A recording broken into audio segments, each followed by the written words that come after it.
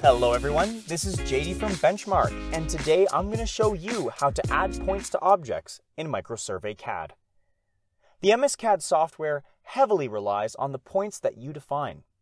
Even with everything that's drawn here, MS CAD doesn't consider anything to be points. First, we must add them.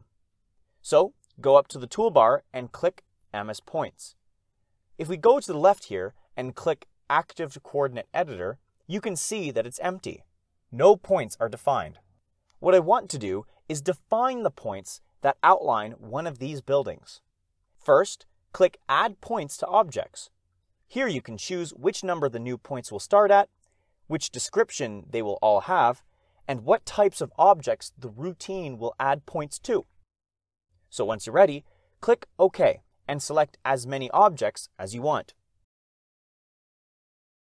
As soon as you hit Enter, it'll add points to every vertex or point of interest of everything you selected. Just be aware that it'll add points pretty liberally. Now, if your numbers are tiny, like mine are, there's a quick fix. Go up here and click Rescale Complete Drawing. The best way to think about this is the bigger the number, the bigger the labels. So I'm going to change this from 100 to 1000, click OK, and now you can see them. Let's click Active Coordinate Editor and we can see the coordinates of all the points that were created.